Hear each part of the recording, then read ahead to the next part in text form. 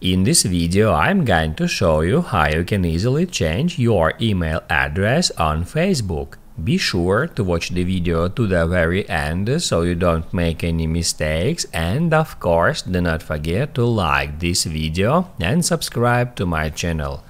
So let's begin, and first off, open up Facebook app. Then go to your profile, and then towards the top of the screen you can easily find that pencil icon. Just tap on it.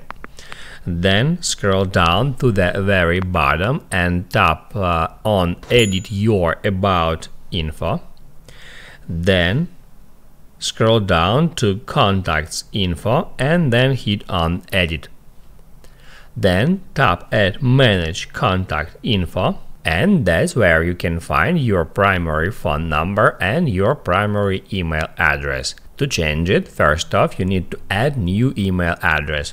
Just tap right here and then put in your new email address in that text field. And then it will also ask you to enter your current Facebook password in that text field. Once you did that, just hit Add Email button, and that will add new email address to your contacts. But first off, you have to confirm it. Just hit that button.